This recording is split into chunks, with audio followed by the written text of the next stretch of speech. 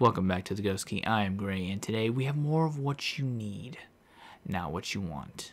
And what you need is another 25 minutes of me bitching about this game.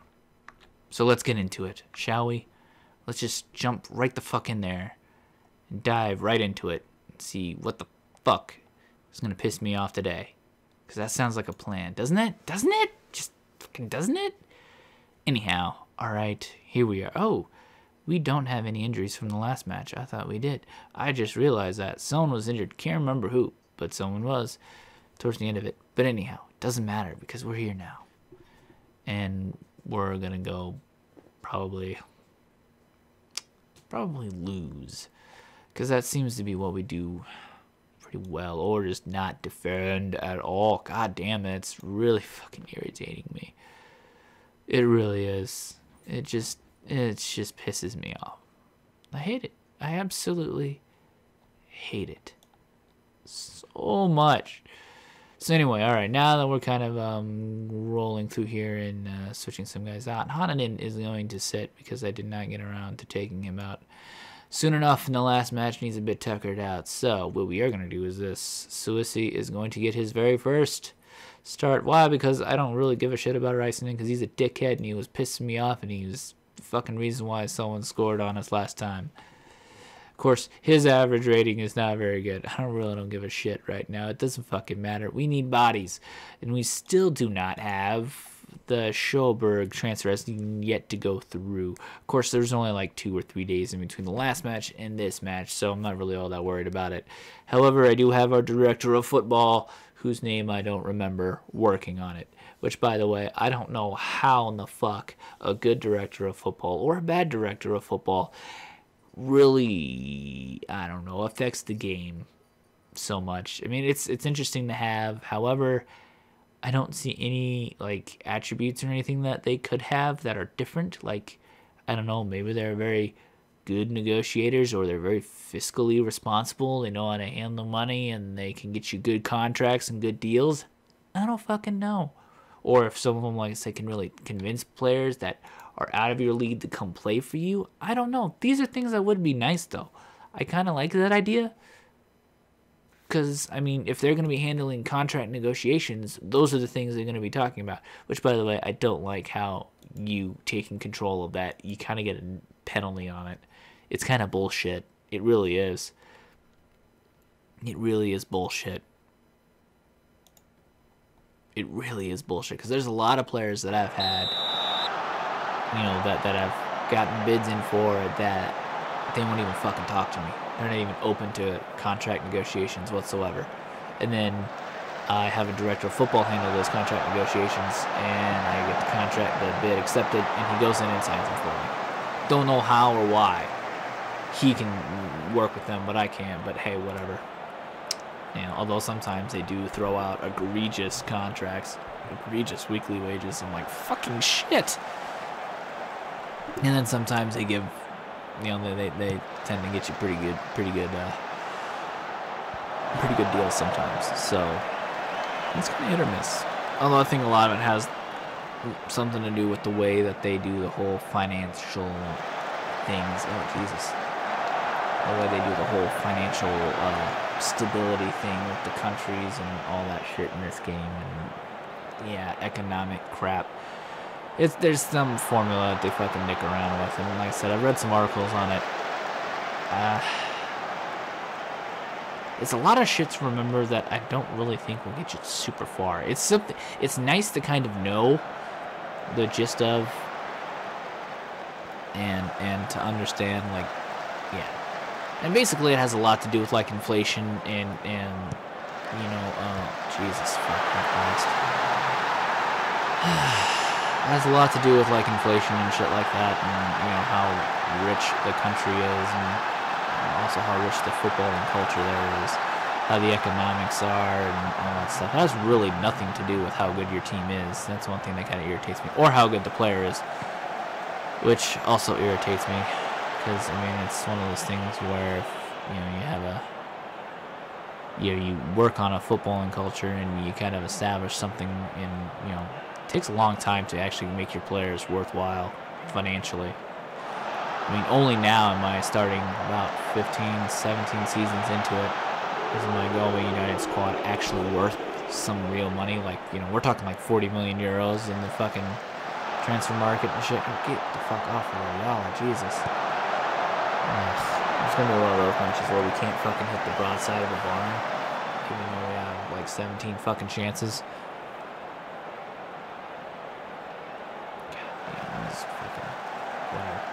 Anyhow, that's of the two. I think this team is bottom of the league here, if I remember right. I think they are like 12th in the division or some shit. So, also one thing this game needs to work on, and I wish they'd make it a little more intelligent, because I kind of get tired of like always being talked down to in the press conferences. Because I'll just fucking shoot. Thank you. Sorry, my boy. First ever this season. I'm sure he scored before us before. Nah. Anyhow. Fuck, what was I talking about? I don't remember. I really don't. But I'm sure there'll be plenty to talk about. Oh, I remember. The fucking press conferences. Yeah. This is something I need to kind of mention. It gets a little old being talked down to, because my club, Galway United, on my main career is world class. I mean, we're good. We can beat anyone. Alright? Follow me on this. It gets better. And yet, all the fucking time, the reporters ask me, oh, this person's rumored to be leaving your club soon. And now, we're talking like players that have been there for like 8 years. Like guys that have established themselves as my player. You know, they signed them when they were young. They've been there pretty much their entire footballing career. And they talk about that they're going to leave, and as if I don't have the firepower to keep them here. And it's fucking bullshit.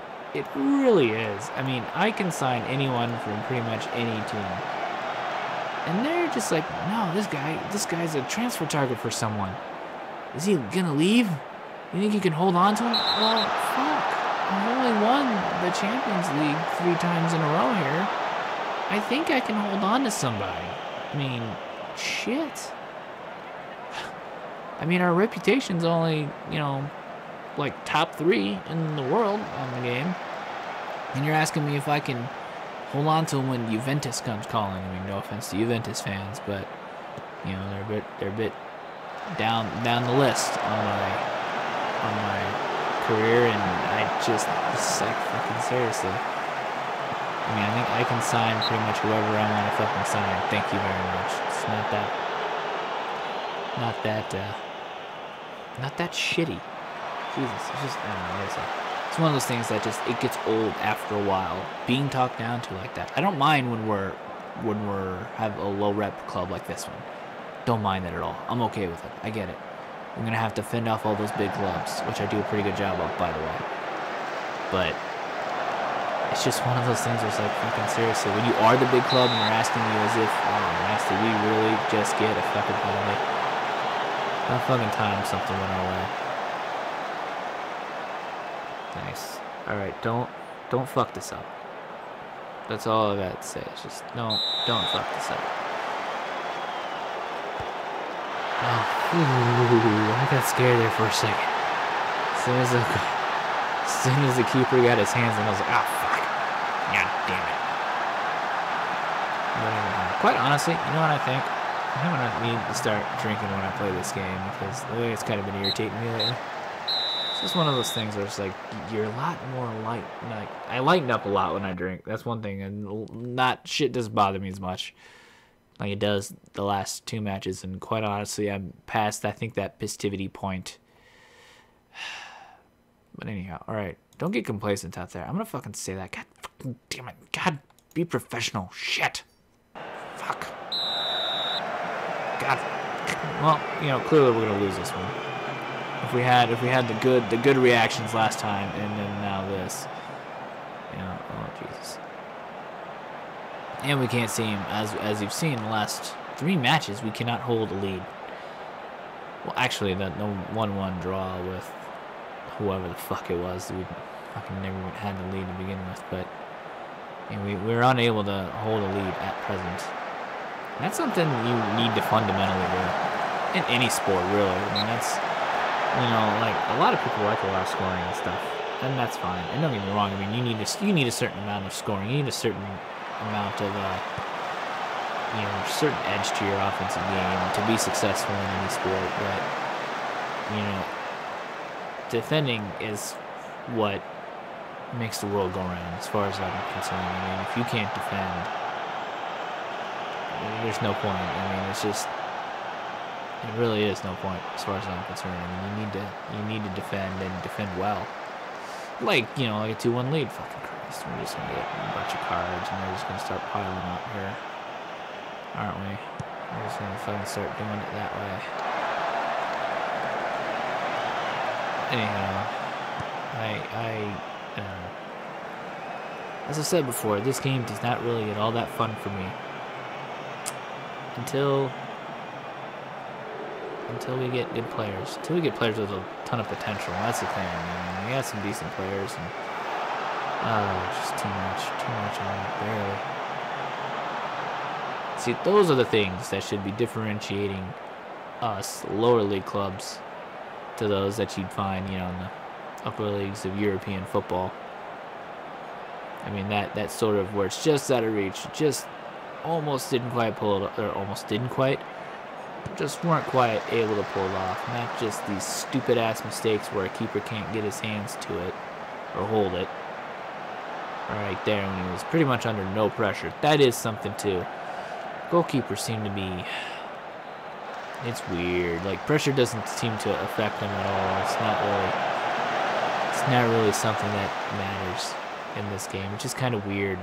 Yeah, I would expect, you know, putting pressure, especially like corners and stuff like that, being the way. Ooh, I thought that was going to be a fucking penalty there. I thought they got one. And probably should have. Yeah, he's fucking livid over there. Look at him. Look at him throwing my hands at you. Ah, fuck you, ref. Fuck you. I'm going to pull a Neymar and headbutt somebody. Which I did find quite entertaining, mind you. Oh, Jesus. See, yeah, things like that where that first touch is just not good enough to bring it under control. I mean, this match so far is exactly the way, you know, scoring chances and shit should happen in a lower league.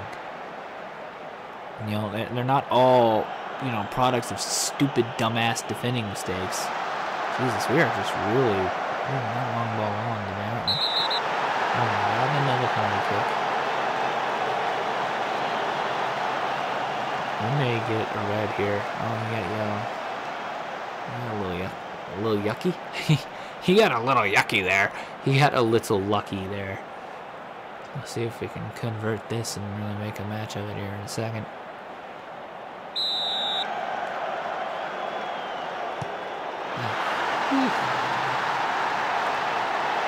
Look at that. 2-goal lead. 30 minutes left to play. How long will it take for us to piss it away? That's the real question. That's the question we should really be asking here, because it's not very often that I get penalty kicks either. It's kind of weird. Like, they come in bunches. Like, I don't get one here, one there, shit like that. Like, I've had this happen a few times where it's like, I've got like 3 in a game before. It's like, fuck. And then I'll go months, and I mean months. I mean, not just months in the game. I mean months in real life without getting a fucking penalty kick. It's ridiculous. I mean, there's some times where, like, it doesn't happen for so long that I forget that it's a thing. And I mean, you know, I'm Mr., you know, sign me up for football news every day, not just, nah, you know, I'll check up on it once in a while like I do with video games. You know what? I think we're just gonna see it out with the squad that's out there. Actually, I couldn't think. Move along.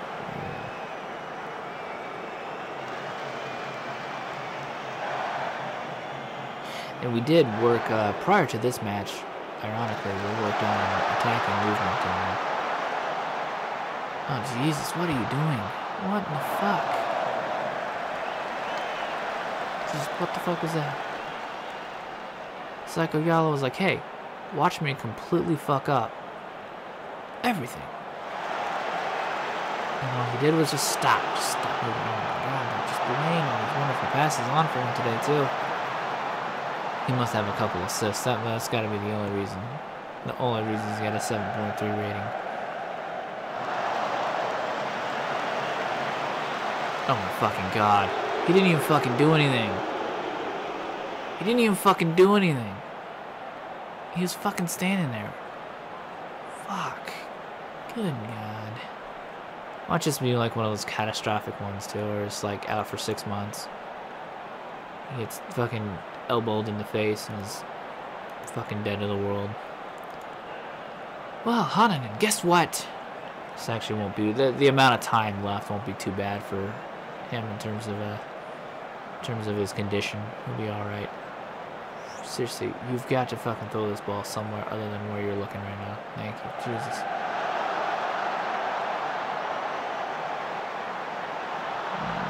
Just say I thought we were just giving that back to them for some dumbass reason. Being all fucking gentlemanly and shit. Which I actually think that's kind of nice. That's kind of nice. There's very few sports that actually do that shit. You see it once in a while in like basketball where someone will, clearly see that someone's hurt or something like that, and they'll foul someone else intentionally. Although it's usually the team whose player is down that fouls intentionally to stop play. Not the other team would have, intentionally do something to stop play so that the injured player can get off the floor. But that's one thing I do like about football. They generally are kind of like that. Although I don't know why it needs to be an attribute in this game, which it is, by the way. Oh man, that is so. Thank you for converting. I would say, hey, I think this game is beyond that. But we know what happened last time when I said that. At this exact scoreline, too, 4-1, with a little bit more time to play than we have now. I think they scored at the 75th minute or something like that. Something like that. But anyhow, it is what it is, and we are here now. Moving along. Don't that. Why are both of you doing that? Thank you. Jesus Christ. Don't like it when they stack like that. It frightens me. It frightens me. Oh, sweet Jesus. Ooh. Bit too long now. Bit too long. See, this is how the scoring, as I've said before, these are how the scoring chances should come by. I mean, oh my fucking god. Seriously. Fuck! Come the fuck on. This is fucking dumb. Get over this fucking bullshit. Seriously. Fucking tired of that. There's no reason for that shit. I mean, good god. It's just, we've had like fucking 3-4 guys already injured now. Fucking Christ, we don't need any more. It's just, that is one thing that I think this game needs to be a little, I think they need to refine the injury,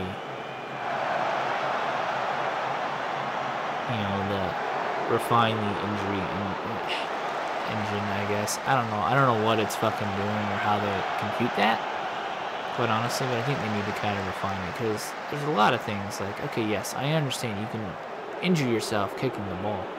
Sure. Fine. Great, but I'm gonna screw up there. Alright, at least you got a call. All thanks to a bad touch. But I mean, it's just one of those things where, like, it's just, like, I don't know. I mean, there's not as many injuries when a player has to come off the pitch. You know what I mean? Like, at least when I watch football, I mean, you don't see that many, I mean, you just don't see that many, where you have to take a player off. Of course, there we didn't have to take off fucking whatever the hell his name was, Robbie, but, I mean, it's just one of those things where I need to, and also, I have seen this before, where they do have it's a hidden statistic, but the injury proneness, it's fucking stupid. Like, sometimes, like, 10 is the average, okay? 10's kind of like the baseline stat for anything, really. This baseline number. 10 is medium, middle of the road. Doesn't, it's not above or below average in any way, shape, or form. But, I've seen a player with an injury proneness of 11 get injured literally every fucking match. Every fucking match. And yet a player with like injury proneness of 16 never get fucking injured. And the higher number, and I actually did research on this, the higher number is actually supposed to, indicate how often they will get injured. It's dumb. Like, it's fucking stupid sometimes. It's like, why? Like I said, and a lot of it is just like really dumb shit where they kick the damn ball, and it's like, fucking really?